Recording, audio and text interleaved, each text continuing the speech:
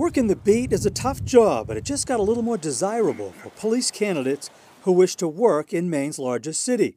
A $10,000 sign-on bonus, $2,500 when first sworn in, another $2,500 after training, and $5,000 after a probation period. I think it's a good deal.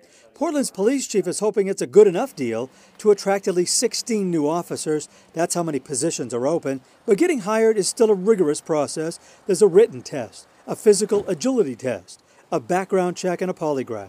We still hire less than 4% of our candidates. So it's always going to be, quality over quantity. That's always going to be the focus. Because the need is so great, the city is changing up some of the job requirements. The chief says if a candidate admits to using marijuana, they still may be considered for the job, something that used to be an automatic disqualifier. That's going to be based more on what I refer to as recency and frequency. So, if you smoked marijuana 4 years ago and it was 2 times, and you've done all these great things since then, we're looking at that entire package. That's not an automatic disqualifier.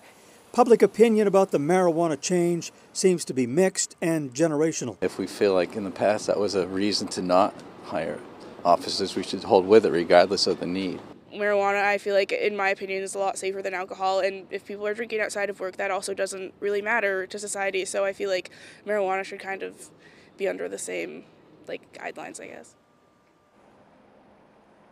And the chief says he already has 2 good candidates in the pipeline, one from Vermont, another from New York City, wanting to come to Portland. By the way, the Westbrook Police Department did this same sort of incentive program about a year ago. They were down 8 officers. They've hired 4. We're live in Portland. Jim Keithley, WMTW News 8.